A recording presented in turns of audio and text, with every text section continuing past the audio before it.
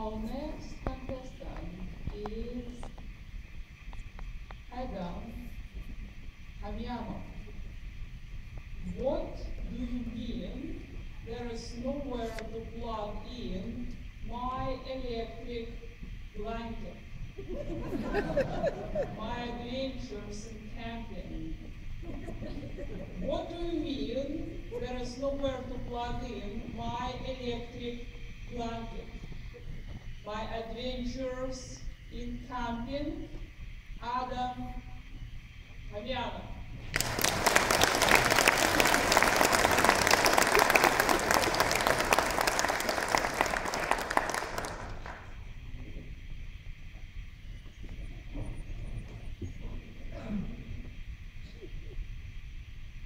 I recently got roped into going backpacking for the first time in my life for 2 months. When you backpack, you don't carry a school bag with a notepad and a pencil.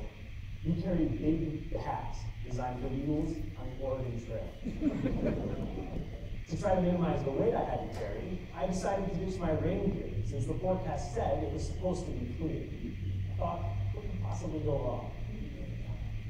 Turns out meteorologists are not to be trusted. In my opinion, triple Doppler radar means triple the opportunity to make a mistake. Day 1 of the hike, a few hours in, goes from a perfect day to torrential rain. I was wearing basketball shorts and a t-shirt. Not exactly what you'd call weather appropriate, so I started shivering. The only thing I had to protect myself from the rain was a $2 poncho, which at that price is a glorified trash bag. All my friends had proper nylon raincoats, and they were singing songs and saying how much fun it was to slide through the puddles. Yeah, give it a few minutes, guys. Once the frostbite kicks in, I'm sure I'll have fun too. Fortunately, the rain subsided, and I had a chance to warm up. Then, we made it to Asgard Pass. There's about 2,300 feet of elevation gain over a single mile. For those of you who don't have a frame of reference, I want you to hold your arm out like this. Now slowly angle your hand backward until it starts to hurt. The angle between your hand and the floor is how steep Asgard is.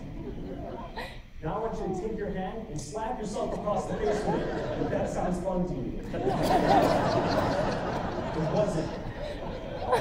We were a quarter of the way in the climb, but when I kid you not, another hiker comes down and says, "You guys better be careful up there. I was praying for my life. The storm made visibility so bad that I'm just thankful to be alive."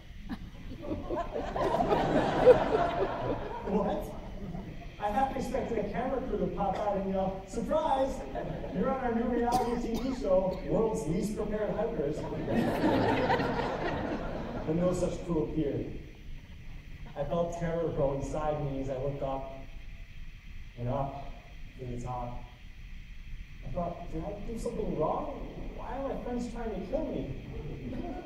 The same thing must have been going through their heads too, because as we climbed, our morale fell. It was becoming more apparent that there wouldn't be any hotels as we pressed into the hills. When we finally made it to the top and found a campsite, I was starving. For those of you familiar with camping, you too may have been deceived by the advertising trickery that is dehydrated food. The pictures on the front of these bags make them look like gourmet dishes from 5-star restaurants, filet mignon and raspberry cheesecake. It's not until you read the ingredients that you find out it's just drywall and pine cones. We finished eating our junkyard special and tried to go to bed at the early time of 9 p.m., but nature had a different plan for us. Do you know what happens when you take a large piece of tent fabric and try to hold it steady in a powerful wind? You get thunder. Despite that, one person in our party somehow managed to sleep, and their snoring sounded exactly like a vibrating cell phone. A noise that my brain is trained to fixate on.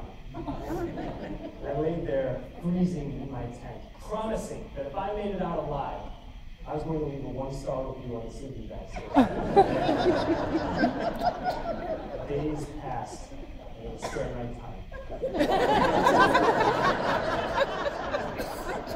I was losing my sanity. When the sun finally arose, I learned that drywall and pine cones don't agree with my system. The call of nature was more like an angry voicemail your boss might shout into the phone if you skip work for a whole week. Hiking the second day was uneventful, and when we made it to the next campsite, I split from the group to refill our water. The trail was covered in rocks, so I had to look down and make sure I didn't lose my footing. When I looked back up, was face to face with an alligator. Let me stop for a second and tell you that there are certain things I've prepared for in my life. I have a retirement fund. I look both ways before crossing the street. Nowhere in my life training did I consider the threat of being bored by a goat. A warm liquid depends on my leg. As I close up the deer in headlights. Stay calm, Adam. It's just a goat. You ate one of these creatures last week at an Indian restaurant. What was it that the guide said to do? But I couldn't remember what the guide said to do. So I did the first thing that came to my mind. Please, Mr. Goat, I have a family. At least that's what I tried to say. What came out was, The goat, thank God, was more terrified than I was and scared it away. Sleep that night was better for my friends who took the occasion to form an a cappella band I called the Snorkel Show. Their symphony kept me up all night, and I added their names to the list of people on whom I get revenge, right after meteorologists and the sleeping bag store. On the final day, the only two things on my mind were a hot shower and my bed. In the end, I realized that I spent more time worrying than having fun on what was supposed to be a vacation. Instead of worrying about freezing to death or getting dismembered by a goat, I should have enjoyed my time with close friends in nature. Still, the next time they suggest that we go camping, I'll propose we do it at the Marriott. That'll be